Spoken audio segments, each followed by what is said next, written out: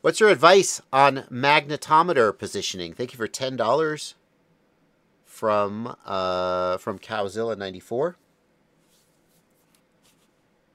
I have one on a 4-inch long-range quad, and it is initially accurate but drifts within a minute of taking off. Yeah, so the issue there is probably that the electromagnetic interference from the motors is throwing the compass off. If you were running ArduPilot, ArduPilot has a calibration that it does where you hold the drone down on the ground. I put some cinder blocks on top of my drone's legs, and you spin the motors up and down, and it measures the electromagnetic interference from the motors as you spin them up and down and calibrates that out. Betaflight doesn't have that. INAV doesn't have that. So the best thing to do is to get the magnetometer as far as you can get it away from the body of the drone.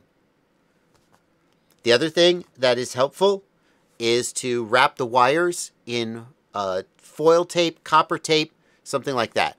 If you do that, make sure you also coat it with fabric or heat shrink so it doesn't the copper tape doesn't short circuit something. But that limits some of the interference that you get from the motors. Having the two places that are most common to put the magnetometer is out the back of the drone. And ideally, you want it a little bit far out the back to get it away from the VTX antennas, which are usually also out the back. Or on the front, like above the top plate. You know, on the sort of forehead of the drone is another place to put it. You should be able to get usable results, certainly on a 7-inch or bigger. If you're on a 5-inch or smaller, it can be in some cases impossible to get a clean compass reading. At which point you want to just turn the compass off. Betaflight and INAV will do good return to home and okay position hold for about 5 to 7 minutes before you start to get drift with no compass whatsoever. If you need to position hold for more than about 5 minutes, you got to have a compass. Okay, your mileage may vary. For some people, it may be 10 minutes. But the quad will eventually begin to toilet bowl if you don't have a compass. But you can do return to home and waypoint navigation no problem without a compass. What about moving the magnetometer out of the plane of the motors? I don't know about that. It's not the motors that are generating the electromagnetic interference anyway. It's the wires.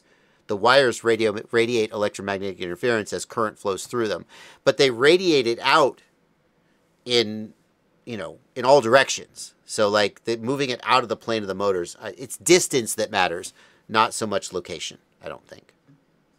If location did matter, then where you would want it, if you think about it, the wire, like, imagine that this pen is the wire, okay? The motor is out here, the ESC is over here. This wire is going to radiate like this, right? It's going to radiate out this direction. It is going to have the least amount of radiation here and here. So in theory, if position mattered, you would want the GPS to be directly off the end of the motor, which of course isn't going to happen. And if you put the GPS directly off the end of one motor, it would be perpendicular to the other, so it would still get interference. You want distance. You want to have the compass, and I say GPS because the compass is usually integrated in the GPS. If you want, you want it as far away from the motor wires as possible.